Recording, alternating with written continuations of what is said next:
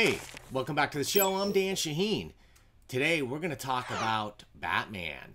You know, Tom King's been on Batman for a couple of years now, 85 issues. I can't remember the last creative run by a writer on a mainstream book like Batman for 85 issues. To me, that was an achievement all unto itself. But a lot of people had a lot of complaints about Tom King's run. Oh, Batman's too emotional. Batman, it's too pretentious. It's too literary. Well, we've fixed all that. We've got the new run of Batman begins now with issue 86. Let's take a look at it. Let's see what we like and maybe what we don't. And let's talk about it today on Comic Book News.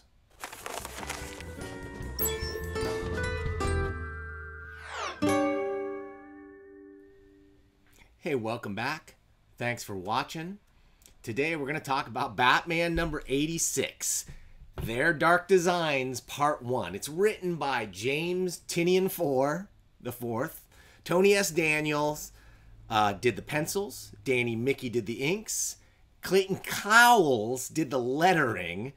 And Tomeo Mori did the coloring. And I don't usually mention the lettering, but I want to today because there's some stuff I don't like about it. In fact, there's a lot of things I don't like about this book. Now, say what you want about the Tom King run. I didn't read the entire run. I read the last maybe half of the run, and it was of varying quality. I did plenty of reviews where I complained about the story and the pacing and many different things. One thing I did always like, though, was Tom King's writing and his sort of focus on Batman as this sort of broken figure emotionally. I think it makes sense with what the character is, and how he deals with that was interesting to me. I actually, as much as I did not like the City of Bane storyline, I did in the end like the way it ended with Thomas Wayne, Bruce Wayne's alternate dimension Flashpoint father, ultimately having a noble motivation for what he did throughout the series. So like it or hate it, I thought it tried new things for Batman, took him in new directions emotionally, and I don't know, I'm a sucker for that. But so let's talk about Batman 86, the new stuff. And you know what, why even talk about it when we can gaze upon it in the $1 Million Comics can.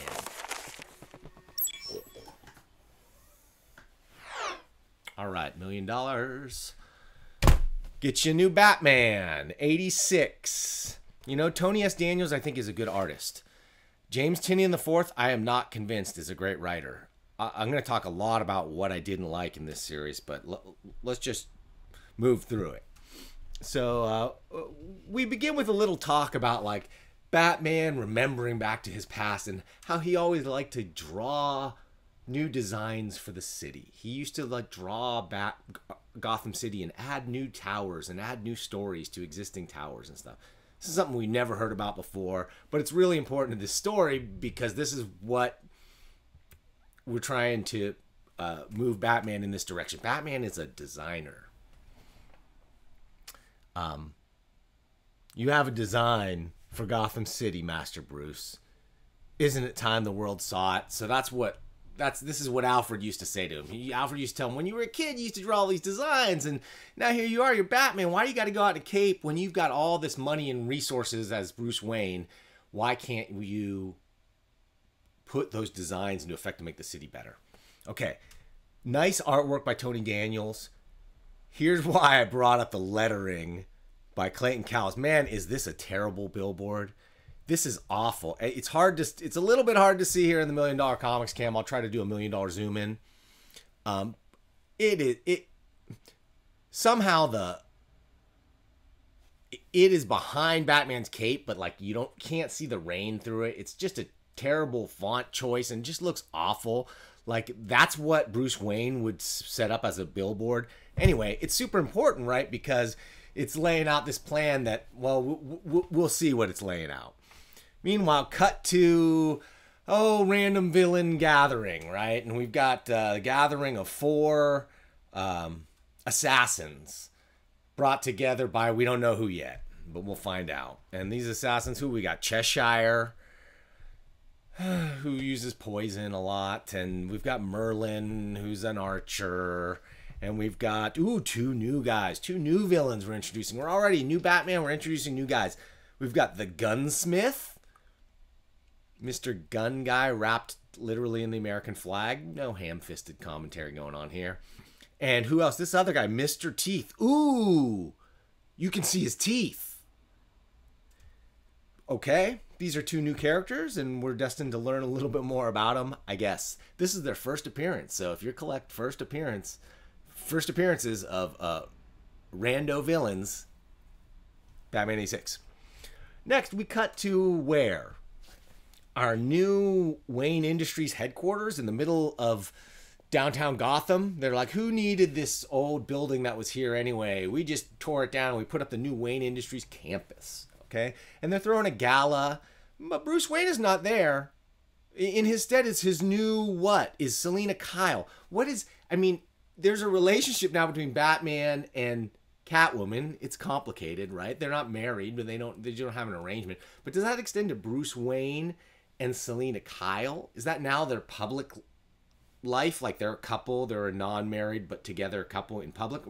I don't have a problem with that, but like it seems weird, especially because is Selina Kyle in this version, in this universe, is she a convicted felon? And so is nobody putting X, Y, and Z together? I don't know. Anyway, she's talking in Bruce Wayne's stead, but here she is. She's at this gala, right, speaking for him, but she's just talking about how she can't resist all the jewels she's seeing. She still loves to steal. Deep in her heart, she's Catwoman. Okay.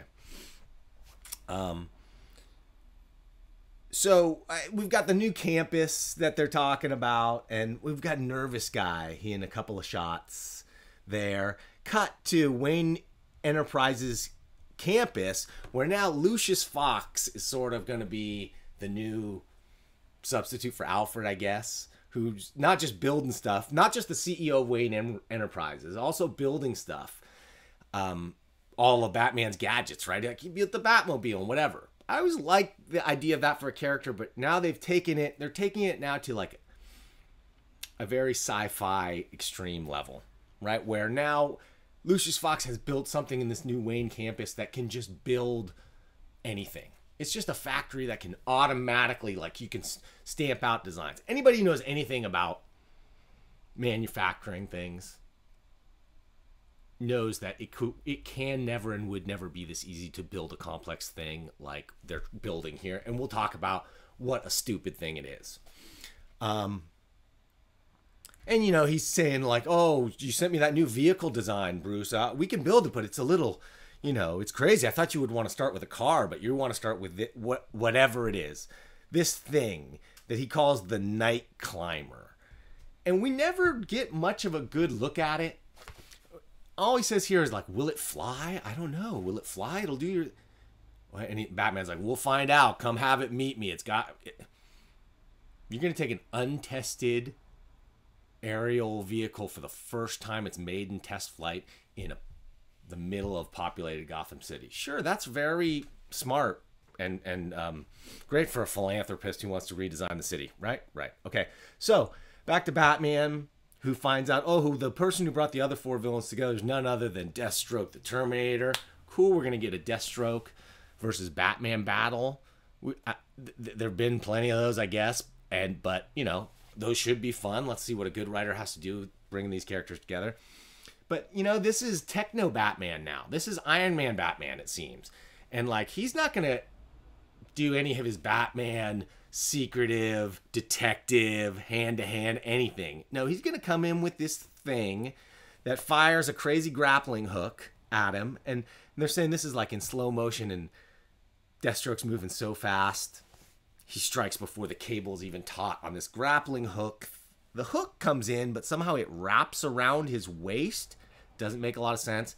And then he tries to cut it with his sword, but it cuts his sword in half. And Bruce is like, just as I planned. Okay, great.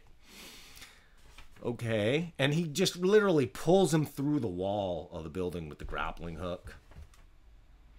So that what? So that they can encounter him hand to hand. And then he shoots out another new toy, another new weapon he's developed, the Shadow Caster that casts Batman shadows at his villains to confuse them. Okay. And, you know, and then Deathstroke is like, oh, I see. The cable was, what does he call it? Superheated nano cutting wire. Smart. I priced it out once. It seemed like overkill. He priced it out so it's an off-the-shelf technology, but Batman is using custom-built stuff. Okay, maybe he would use some off-the-shelf stuff like that. That kind of makes sense. But why wouldn't it have just cut him in half if it's nano cutting wire? Like he wanted to cut his sword? Doesn't make sense, other than the writer wanted to do some techno stuff. And so this is interesting, though. You know, Deathstroke's like, look, I heard you know all about overkill, Batman. I've been hearing people talk about you made Bane make a fool of you. They say Batman's gone mad, that he's unhinged. They say he has a death wish. Figured I wanted to see that with my own eye. You know, this is just the distraction, right? Keeping your eyes off the real score. Batman says, I know, now shut the F up and fight me. Doesn't seem like a very Batman thing to say. Weird that Terminator's sort of spilling the beans like that, but we'll get to that. Next, back to the campus again, where now the party's still going on, but suddenly we're down in the server room. And here's Catwoman, here's the nervous guy, and she's like, oh, I noticed you were being nervous, so I followed you and slipped into my cat costume. He's not supposed to make any connection to Selina Kyle and her. Okay, maybe. But, you know, he says, oh no, I was supposed to swap out Bruce Wayne's plans with these plans, but you can't let it happen. Don't let it stop. And suddenly something is kicking in, disease is kicking in or something, and a voice starts coming out of his mouth like, oh, Catwoman knows, or who knows Catwoman, is like, oh, don't you remember it all started with this 5 assassins coming to town, blah, blah. This may be like a reference to something old, or it may just be something we don't really know about yet. I don't know. I'm not sure. But apparently it's someone, so it's probably a classic Batman type villain. She seems to know what's going on. And Bruce Wayne has a design for Gotham City, but so did we. Like, this was some old plan or something. Anyway, cut back to Batman, who has defeated Deathstroke, right? We get completely cut out of the entire battle. So basically, we got completely cheated out of the Deathstroke fight. We see there's some bolts or arrows in him. Is that from Merlin? There's like a bat thing in his eye. Is that in his eye patch? If you're going to hit a guy in the eye, why would you hit him in the eye patch eye? Not in the regular eye? Oh, because then Deathstroke would be completely blind. But he has healing powers anyway, so it's not like it would be crippling, right? So can you tell I'm not a super fan of this? I wish I was. Finally, Batman, when he's calling back to Lucius, he accidentally says Alfred. And he's like, oh, I forgot. Yeah, blah. Okay. All right, that's kind of a neat moment. That's okay. And finally, though, he says, you know what? That thing, we haven't tested that the Night Climber can fly, but Batman's like, oh, it'll fly because it has to fly. And so they get in. We still never get a real look at this thing to know what it's supposed to look like. Are they trying to keep it a secret because it's so cool or whatever? I don't know. I don't know why we wouldn't see it. Here's the closest thing we get to looking at it. It's kind of like a ATST looking thing a little bit. But is it going to fly? It doesn't look like it could fly to me. But suddenly Batman gives an inspiring speech about Alfred thinking about doing things, and finally he believes. He believes it can fly, so it flies. This does not look anything like that other thing. I didn't like this. Finally we get to an epilogue. We had one of these in the previous issue, in the last Tom King issue. We had an epilogue written by Tynion with these Joker guys where it spelled out that Joker basically knows Batman's secret identity and has known for a long time, but is keeping it for a master plan. Anyway, now here's all those henchmen. They're all getting tied up with these other henchmen who are like, oh, let's wait till that new bat plane thing is out of range, which, by the way, was just invented. This is the first time it's ever been seen or ever flown, but they're calling it the new bat plane thing. Okay. And they basically, all Joker's henchmen, look, these guys are killing those henchmen. Oh boy, I wonder what's coming next. And then these guys are like, oh, I wonder why that. Oh, and then the last guy kills that henchman. and then that henchman calls the Joker, and what do you think happens? But just a variant on the whole Joker's kills everybody in the henchman, like from the second Dark Knight movie. I thought that was kind of a lame kind of rip-off kind of thing, but what are you gonna do, guys? New Batman, not impressing me so far.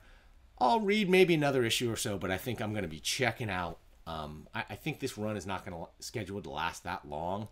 I certainly don't like it. I don't like the characterization. I don't like the new direction they're taking this thing. I think Batman is much better when it's back to basics and more realistic and more... I want the technology to be less Iron Man and more Punisher. I hope Elliot R. Brown is watching this video and maybe would comment on that, because I think what Batman and maybe even DC Comics needs the most is a little more dose of like reality and a little less like everything's magical super tech. What are you gonna do? Anyway, hey, thanks for watching this video. I really appreciate it. I know I don't like to get too negative on stuff, but I gotta hold comics to a critical standard, right? And I've got a high bar for that. So I'm gonna continue to tell it like I see it.